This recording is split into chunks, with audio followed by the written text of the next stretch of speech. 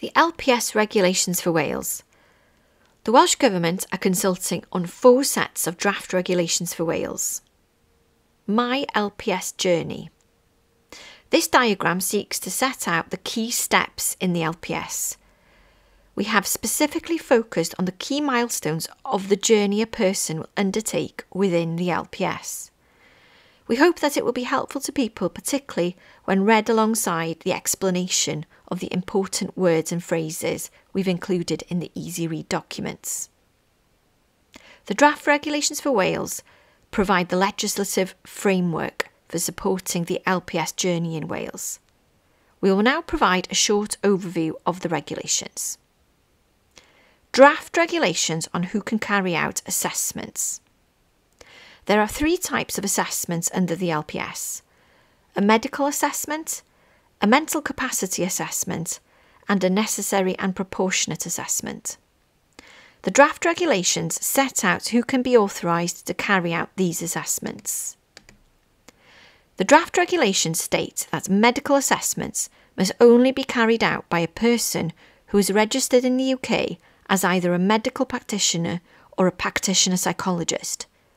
Mental capacity and necessary and proportionate assessments may be carried out by a person who is registered in the UK as a medical practitioner, a nurse, an occupational therapist, a social worker, a practitioner psychologist, or a speech and language therapist. Draft regulations about the Approved Mental Capacity Professional, or AMCP.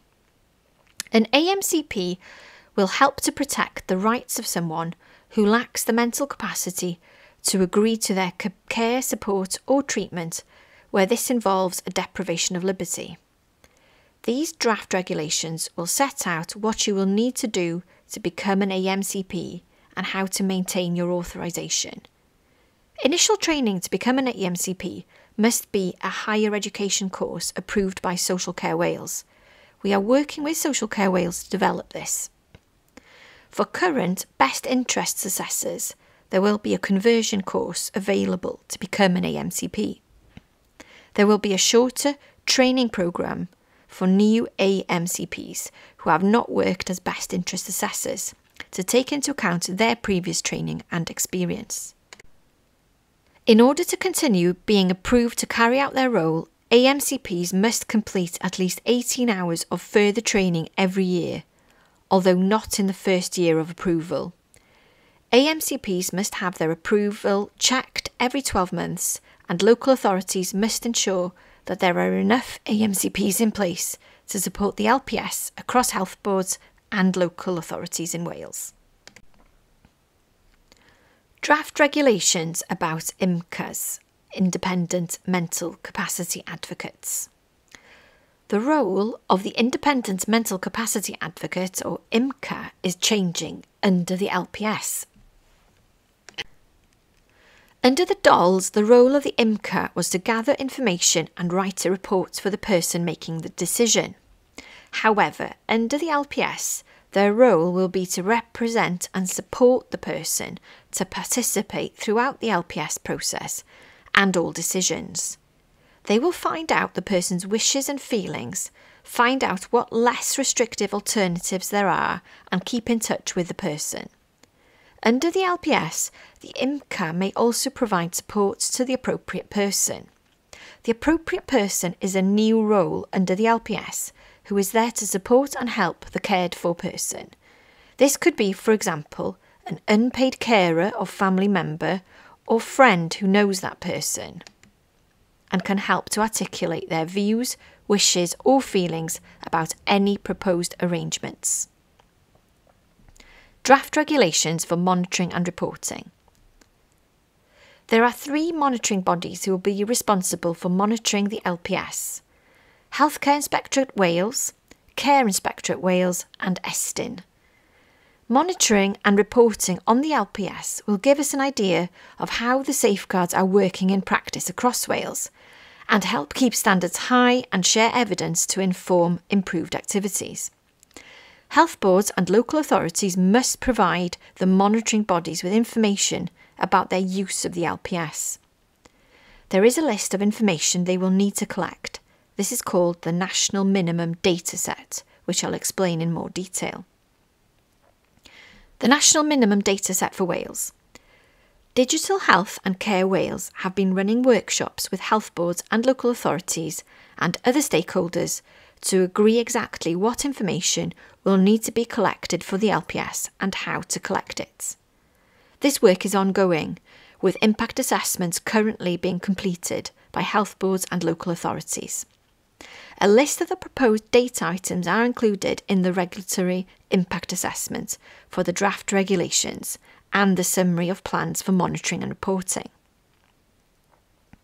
As well as our plans for monitoring and reporting, we have also developed a workforce plan and training framework.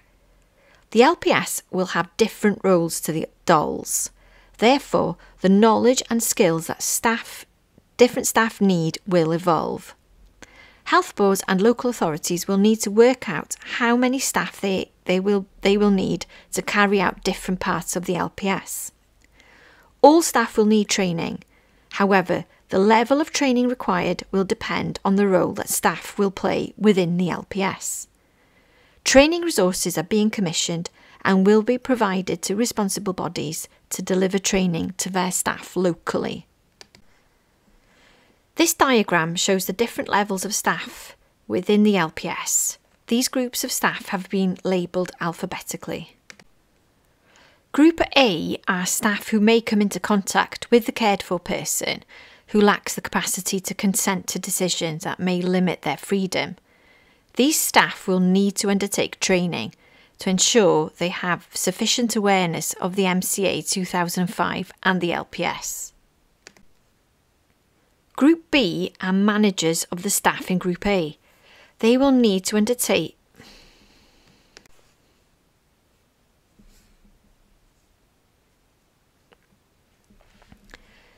Group B are managers of the staff in Group A.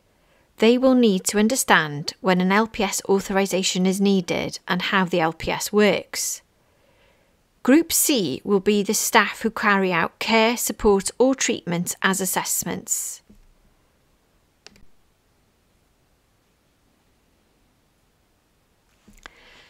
Group B are managers of the staff in Group A. They will need to understand when an LPS authorisation is needed and how the LPS works. Group C will be the staff who carry out care, support or treatment assessments and write care, support or treatment plans. They will need to know how to undertake the specific assessments required under the LPS. They will need to know when to involve an AMCP. Group D are the managers of staff in Group C. They will likely review the specific LPS assessments and then authorise the decision. They will need to know how to assess the LPS evidence presented and how to monitor and report on the LPS process. Group E are IMCAs. Current IMCAs will need training on how their role differs from their role under DOLs. New staff will need a new training course. Group F are AMCPs. Current BIAs will need conversion training to become an AMCP. New staff will need training. This will be a higher education course which must be approved by Social Care Wales. Individuals in later competency groups may also want to engage with more than one group, particularly as general awareness training is rolled out on an incremental basis. The LPS funding strategy for Wales. Welsh Government will be supporting stakeholders to prepare for the implementation of the LPS.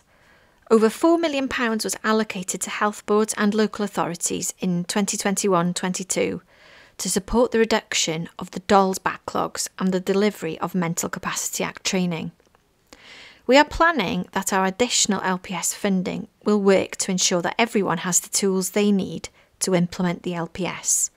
The key implementation priorities include development of training resources, additional IMCA resourcing, development of workforce plan and recruitment of staff, development of data capacity, as well as additional DOLS backlog work, advocacy arrangements and additional training funding.